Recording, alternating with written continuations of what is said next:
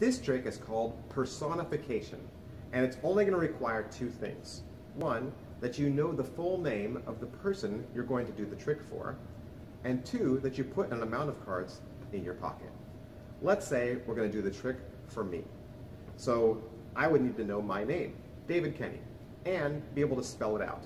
So you spell out my full name, D-A-V-I-D, David, K-E-N-N-E-Y, Kenny. I take that person's name in cards and put it in my pocket behind my back. Now I go up to them to tell them that we're going to do a magic trick. And I say, here's what I'm going to do. I'm going to go through the cards like this, one at a time, and I just want you to remember a card as it goes by and remember what number it was from the top.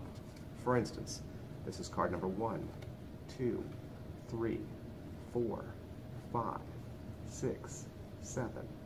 Did you get a number? Did you get a card? Let's say they're trying to remember this card, the 7th card from the top. They have to remember the number 7, and they have to remember their card.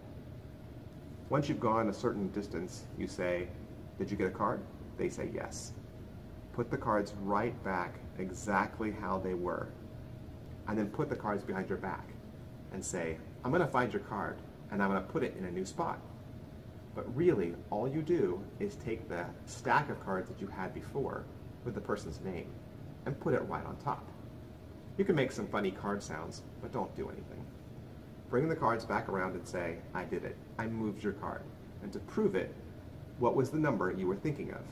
They'll say 7 or whatever their number was. Count off 7 cards. 1, 2, 3, 4, 5, 6, 7. And you'll show them. Was that your card? They say no. You say, I know. I moved it to a new spot. In fact, you're going to help me find your card. How do you spell your name? They'll say, my name is David Kenny, and you know that. And you say, well, let's spell your name with the cards. D-A-V-I-D, David, K-E-N-N-E-Y. And that's your card, right? Personification. It's really easy to do, but like I said, you got to do those two things first. Know how to spell their name completely and put that amount of cards in your back pocket. Then from there, the trick works itself.